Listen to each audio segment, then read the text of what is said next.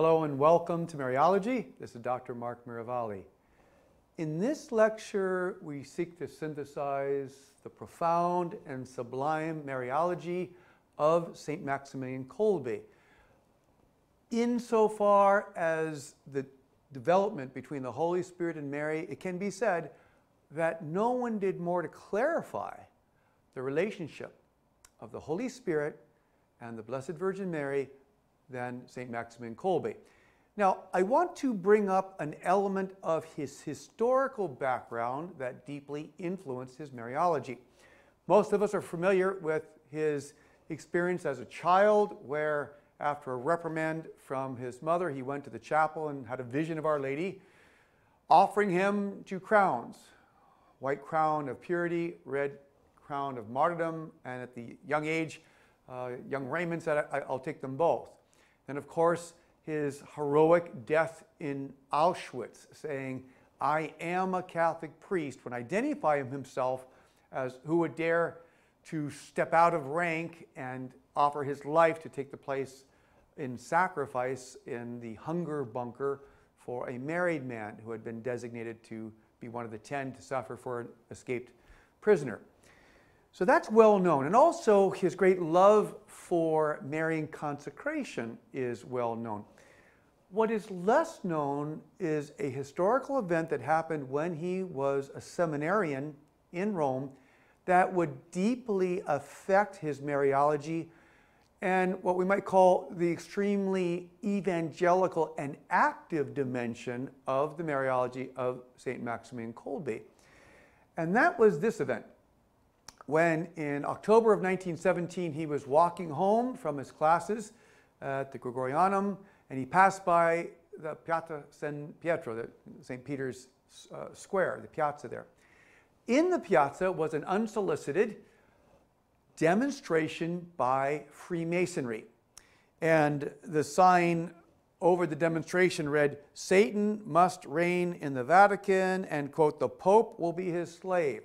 There was also a large banner of having Satan crushing the head of St. Michael the Archangel. Well, this so stirred Brother Maximilian at the time that he went home and he established that which would be known as the Militia Immaculatae, or the Army of the Immaculate. So his organization, his Marian organization, and his Marian vision would also include, in an essential way, spiritual battle against Freemasonry. Now, just so that we properly understand how evangelical and active St. Maximilian was, in fact, his goal was not to simply convert the world, but to return the universe to Jesus Christ through consecration.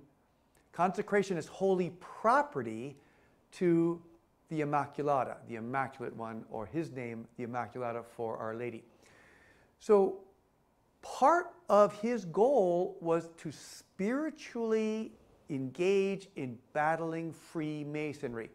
So to properly understand that, I just want to give a very brief summation of both Freemasonry and the Church's stance against Freemasonry, because again, it was a major element that shaped his dynamic evangelical Mariology and his willingness to do a type of spiritual warfare as part of the Army of the Immaculate against Freemasonry as a spiritual enemy of the Church. These were Brother Maximilian's words in, again, after that experience he had in St. Peter's Basilica. He said, and I quote, "In the face of such attacks of the enemies of the Church of God, are we to remain inactive? No. Every one of us has a holy obligation to personally hurl back the assault of this foe." He would go on to say, this mortal hatred for the Church of Jesus Christ and for his vicar was not just a prank on the part of deranged individuals, but a systematic action proceeding from the principles of Freemasonry. Destroy all religion, whatever it may be, especially the Catholic religion. So this is the fervor, the zeal that St. Maximilian had against Freemasonry. I just want to give us a brief update in terms of what the Catholic Church presently teaches regarding Freemasonry, because we're going to see this in a complete complementarity with the thrust of St. Maximilian and why he believes that bringing in Our Lady to crush the head not only of Satan but also of Freemasonry is an integral part of his Marian vision, and why he's aiming higher, as he says. He's aiming higher to bring all the universe back to Jesus through Mary in the form of consecration. So I want to make reference to a November 26, 1983 document from the Congregation for the Doctrine of Faith. This was authored by the then Cardinal Ratzinger, prefect for the Congregation of Faith, and it was also approved by Pope St. John Paul II. Just reading the relevant passage, and again, this document is obtainable. And I say this because there's still a great confusion and perhaps a privation of full knowledge of how much the Church condemns Freemasonry and why the Church condemns Freemasonry. Let me quote from this document from the Sacred Congregation for the Doctrine of Faith. Quote, "The negative position of the Church in regard to Masonic associations remains unchanged, since their basic principles have always been considered irreconcilable with the teachings of the Church, and consequently membership in them remains forbidden. The faithful who belong to Masonic associations are in a state of grave sin and may not receive Holy Communion." He then goes on to say, quote, "The Supreme Pontiff, John Paul II, in the course of the audience granted to the undersigned cardinal, approved this declaration." So that's very strong language. The question could be, why? What exactly is it in Masonry that calls for such a strong reaction to the Church? Well, to also buttress not only the position of St. Maximilian Kolbe, but also the present position of the Church as found in this Congregation for the Doctrine of Faith statement, I want to go back to an encyclical written by Leo XIII against Freemasonry. This is his encyclical entitled Humanum Genus. Again, just a quote from a direct expression of the papal magisterium about how dangerous Freemasonry is. Leo XIII will say, and I quote, "Their chief dogmas are so greatly and manifestly at variance with reason that nothing can be more perverse. To wish to destroy the religion and the Church, which God himself has established and whose perpetuity he ensures by his protection, and to bring back after a lapse of 18 centuries the manners and the customs of the pagans, is signal folly and audacious impiety." So, again, very strong words. Why? What does Masonry hold that is so radically antithetical to the teachings and the life of the Church? Well, I'm going to summarize from one document, which was a document authored by the individual who's oftentimes called the father of American Freemasonry, Albert Pike, his work on dogmas and morals, which enumerates some of the positions, and this, I think, underscores why the Church, and of course St. Maximilian, so understood that this is far from just a social club. This is far from just a fraternal association. This is an institution that has as its goal the undermining of the Church, of the papacy, and in a very specific way, the moral and faith teachings of the Church.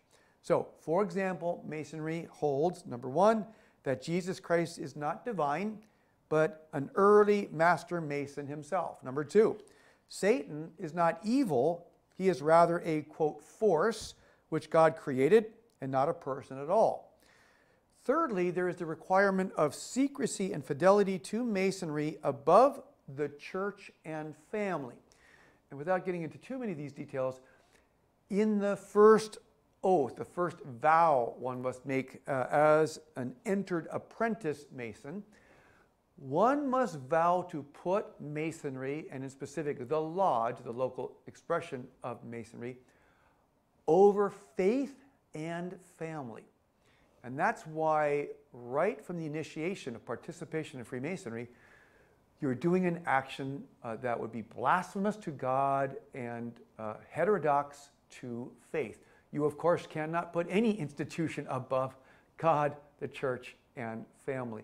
So this is kind of a foundational element of why the church is so clear of the evils of Freemasonry.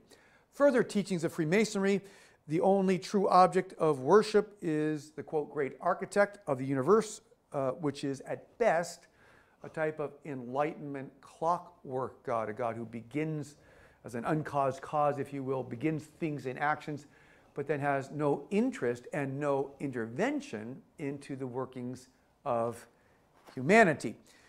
Masons also hold, by definition, that all religious dogma is subjective and that truth is relative. There's no absolute truth except the truth that is found in Freemasonry. More recently, the Catholic Conference of German Bishops in 1996 listed 12 reasons of the incompatibility, the contradictory nature of Masonry with the Catholic Church. These 5 also summarize why the Church is so adamant that you simply cannot be a Catholic and a Mason. First of all, the world view of freedom from any set of religious truths. For Masonry, you are sanctified by the lodge alone. The Masonic denial of objective truth, as we've discussed, the Masonic notion of God, that you cannot know God personally, and the Masonic idea of perfection, that this is achieved through the lodge, not through relationship with Jesus Christ. And once again, the overall spirituality, that you have to have a primary loyalty to Freemasonry. So all of these are absolutely incompatible with the church. St. Maximilian would further state, and I quote, "These men without God find themselves in a tragic situation. Such implacable hatred for the church and the ambassadors of Christ on earth is not in the power of individual persons, but of a systematic activity stemming, in the final analysis, from Freemasonry. In particular, it aims to destroy the Catholic religion. Their deceits have been spread throughout the world in different disguises, but with the same goal: religious indifference and the weakening of moral forces according to their basic principle, quote, 'We will conquer the Catholic Church not by argumentation, but rather through moral corruption.'" So this makes clear the essential kind of metaphysics of Freemasonry, why it is absolutely incompatible. And before we get into the Mariology of St. Maximilian on the remedy, because for St. Maximilian, the Militia Immaculatae, his understanding of the relationship between the Holy Spirit and Mary, which hopefully leads us to consecrating ourselves to the Immaculata, is the principal way by which we combat Freemasonry. So St. Maximilian understood that because Masonry has a truly evil and diabolical dimension to it, that does come out in the later rites of Freemasonry, that the answer, the remedy, therefore, must be spiritual. And it's in that regard that so much of the concept and the means to formulate the Army of the Immaculate was a response to Freemasonry. So in that norm, let me also say that the Congregation for the Doctrine of Faith in that 1983 document went on to say that individual bishops do not have the jurisdiction to abrogate, that is, to reject or to not follow the directions coming from the Vatican. And this was because in various parts of the world, individual bishops would say, well, in my diocese, there's not a problem. We work together fraternally. We do things for charity together. And the Congregation for the Doctrine of Faith is saying that the local ordinary does not have the jurisdiction to deny and therefore to lead to a cooperation with an organization that has as its principal goal to undermine the Vicar of Christ. These are also manifest in, for example, the 30th level of the Scottish Rite Masonry demands that the individual going up higher has to thrust a lance into a skull with a papal tiara on it as an indication of their rejection and their effort to undermine the vicar of Christ. So, and once again, this is all public knowledge. There's been many public specials on the nature of Masonry. This is not from a few texts. This is a standard understanding of Masonry, and therefore why the church has so condemned it.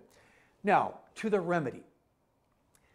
Once again, because St. Maximilian rightly sees Freemasonry as a spiritual evil, his remedy is a spiritual remedy, and that's consecration to the Immaculate. What, though, does he provide as a foundation for this remedy? And in what way is St. Maximilian a contributor, a unique contributor to Mariological pneumatology, or the relationship between the Holy Spirit and Our Lady? Well, let's summarize his very rich and very sublime theology in a few basic principles. First of all, he asks the question, who is the Holy Spirit? And he will answer that because the Holy Spirit is the eternal example of the fruition of the love between the Father and the Son, he is indeed he who processes from that love, that the Holy Spirit becomes the perfect model for all conceptions. That is, the perfect model for the beginning of all life. Now, St. Maximilian, who had his 2 doctorates, was very clear to make appropriate distinctions. The Holy Spirit, we know, has no beginning. The Holy Spirit is eternal. He has no beginning. He has no end. He's the 3rd person of the Trinity. Still, St. Maximilian contends, and rightly so, that because he is the fruit, the eternal flowering of the love of the Father and Son, he can still be the perfect exemplar for life's beginning. Therefore, he will call the Holy Spirit the, quote, uncreated Immaculate Conception. And I'm going to put that down for emphasis because this is so much of a foundation of his teaching. And uncreated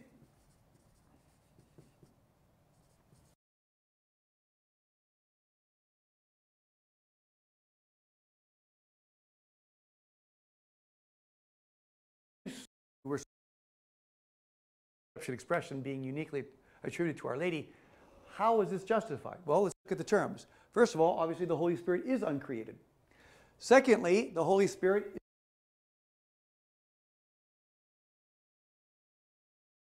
macula, means to be without stain. Clearly,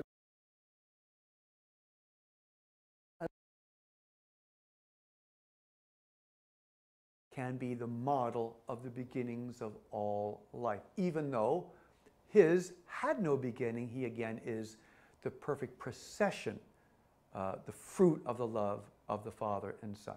So,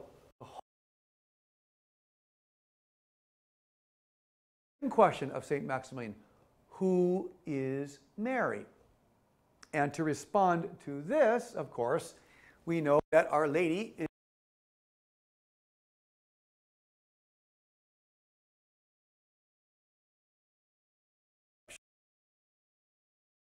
will draw great theological fruits from Our Lady's self-identification that happens at Lourdes. So on March 25th of 1858, Our Lady reveals to St. Bernadette the words, quote, I am the Immaculate Conception. Now notice, as St. Maximilian points out, Our Lady did not say, believe in the Immaculate Conception, or it is true to hold to the Immaculate Conception. Rather, she said, I am the Immaculate Conception. So St. Maximilian will compare that statement analogously. Let's remember what analogy is theologically, right? It's where 2 things have something essentially the same, but also something essentially different.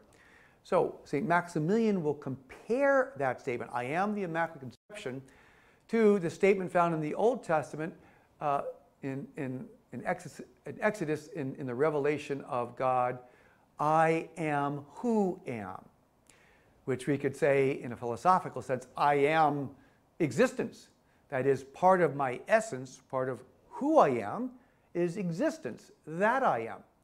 That's the difference, of course, and this is our Metaphysics 101 kind of synthesis, the difference between God and creatures, right? God has existence as part of his essence. We do not have existence as part of our essence. We have to receive that from an uncaused cause. We have to receive that from a being who does have existence as part of his essence. So, as God is revealing in the Old Testament, I am existence, I have it as part of who I am, so too, he says, analogously, that Our Lady's saying, I am the Immaculate Conception, meaning there is something mysteriously essential about Our Lady that means that she's without stain and that she's full of grace. St. Maximilian would hold she's saying something about her very being when she says, I am the Immaculate Conception. I am the full of grace.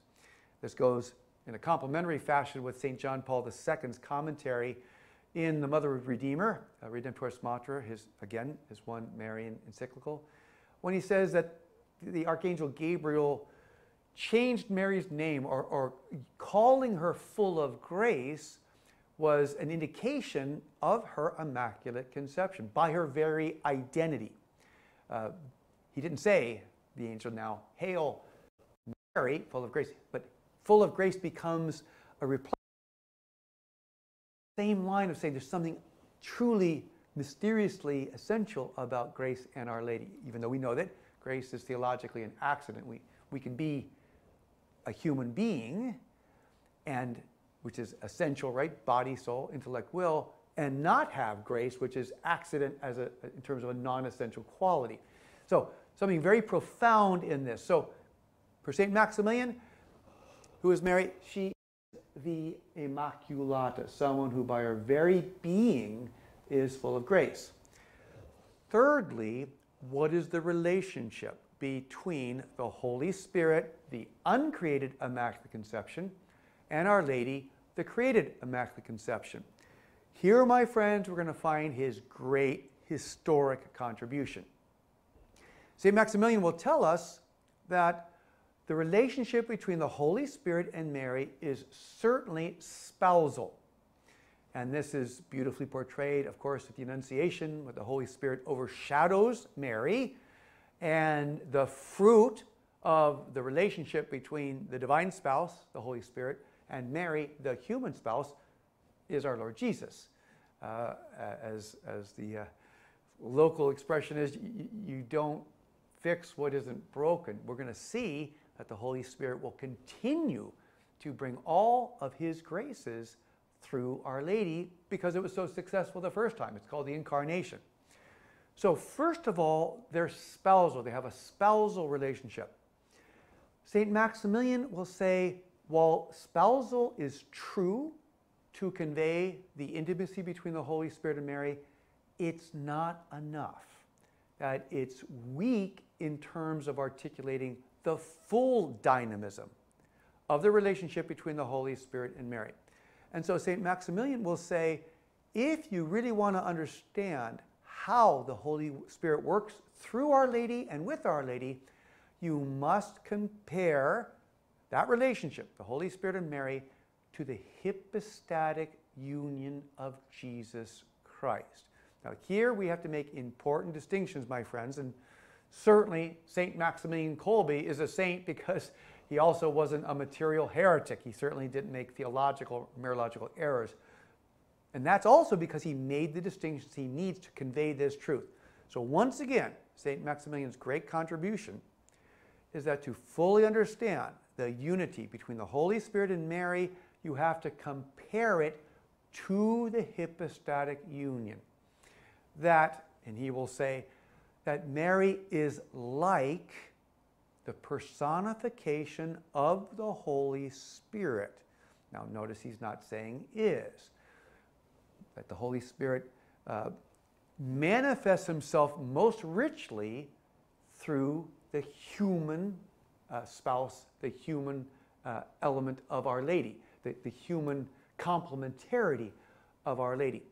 So, St. Maximilian will say it is true to say, number one, the Holy Spirit never became incarnate. Of course, we know that to be a foundational truth. Number two, that the Holy Spirit and Mary were two separate persons. Now, once again, with those important distinctions, the Holy Spirit never became incarnate, and the Holy Spirit and Mary, two separate persons. Now let's compare the relationship between the Holy Spirit and Mary to the unity of the divine nature and the human nature in the one divine person of Jesus. So he will teach that as the divinity of Jesus works through his humanity while still being one divine person, so too the Holy Spirit acts only through the Immaculata.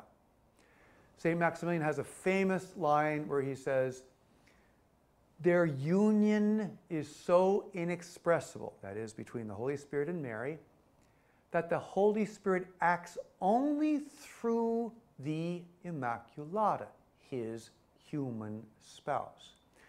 So once again, keep in mind that analogy that as the divinity of Jesus always works through his sacred humanity, so too the Holy Spirit always works through Mary. Another important distinction, and again, I hope you can appreciate the great saints and their effort to reveal more of the truth about the beauty and the sublime truth about Our Lady. Why the Fathers called her a new creation. She's not God. She'll never be God. She's infinitely less than God.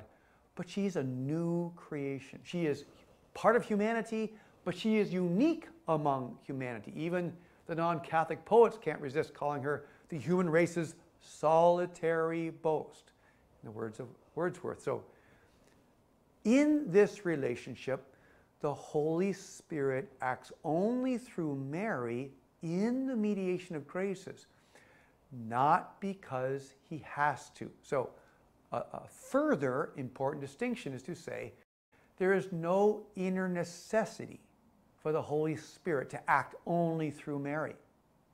It is rather through divine disposition. Simple terms, because the Holy Spirit desires to. It's because the Holy Spirit wants to. It's because the one time the Holy Spirit acted, we received Jesus, the source of all, and in fact, in his very nature, uncreated grace. So it shouldn't be surprising that as Our Lady then takes on the task to distribute the graces of the redemption with and under Jesus, as she does everything, that the Holy Spirit would choose to distribute all of his gifts of sanctification through his human spouse, through Our Lady. So we can draw up a syllogism. Point A, the Holy Spirit is the divine source and sanctifier of all things. B, the Holy Spirit chooses to act only through Mary, his human spouse. Therefore, C, Mary is the mediatrix of each and every grace of the Holy Spirit. My friends, if we understand this, this really has profound theological and pastoral dimensions because, for example, if we're really seeking Christian holiness, which it should be the call of every member of our Holy Catholic faith, if we want the fullness of the Holy Spirit, we receive that through Our Lady. So as great authors like St. Louis Marie de Montfort would say back in the 17th century, and even theologically, the great 19th century theologian Matthias Scheeben would say that to receive the fullness of the Spirit, you unite yourself as fully as possible to Our Lady, because indeed the Spirit acts only through Mary. And that means the more you give yourself to Our Lady, the more you avail yourself of the graces of sanctification from the Holy Spirit, which gives a wonderful pneumatological or theology of the Holy Spirit background for Marian consecration. So with that understanding. And by the way, there's an excellent work called The Immaculate Conception, the Holy Spirit and the Immaculate Conception. It's a summarized work by the Vatican II Praetus Manteau Bonami, but it's an excellent synthesis of St. Maximilian's theology of the Holy Spirit and Our Lady, if you're interested in further study on that.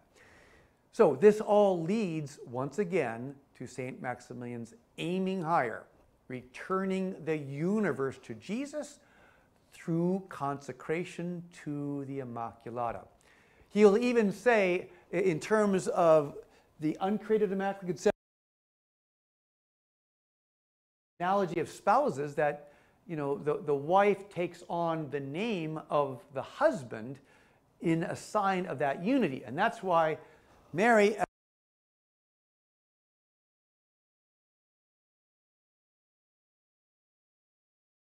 talk about the intimacy.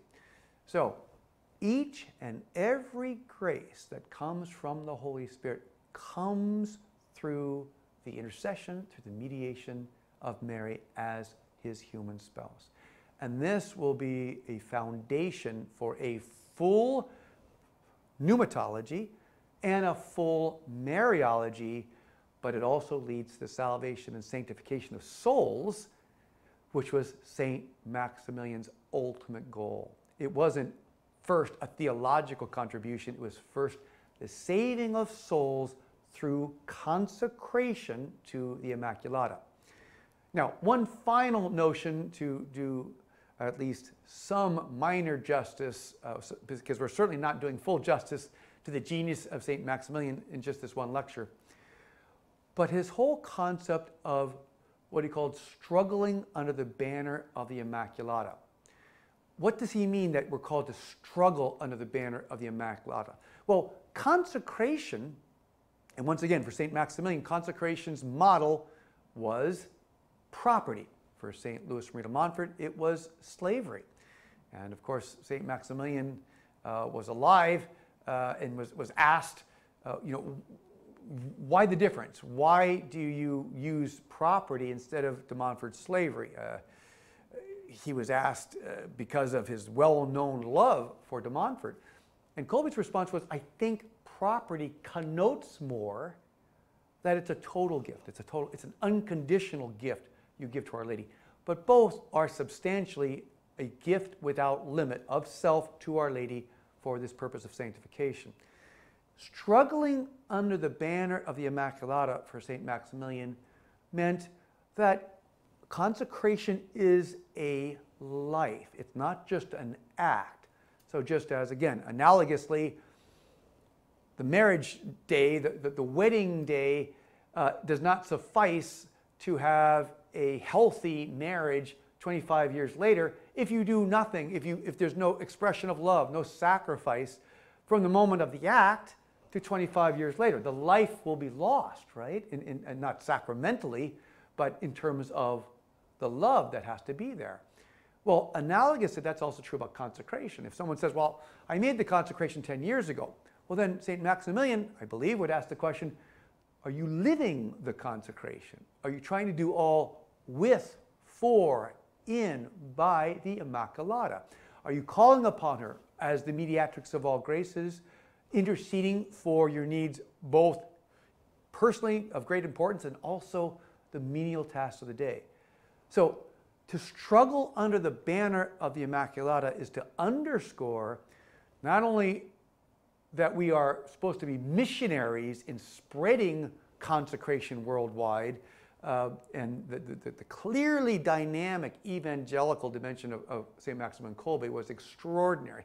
Founding a city, Neopokalanov, having total poverty, having only one lung, living in total poverty, and yet having state-of-the-art printing presses because he knew that evangelization had to use the best of modern means. At the same time, he realized to struggle under the banner means that you are living your consecration act to Our Lady day after day after day. That's what allows the evangelical dimension, your ability to spread the faith, spread Marian consecration as a supernatural fruit of you living consecration. So once again, this is only a brief synthesis of the genius and the sublimity of St. Maximilian, but at least, God willing, it will whet our taste to a greater appreciation of this great saint and this great contributor to Mariology. Thank you so much for being with us in this lecture of Mariology. This is Dr. Mark Miravalle saying, God bless you all, and let us all do our part to bring to life and to love the words of Jesus, to behold our mother. Thank you.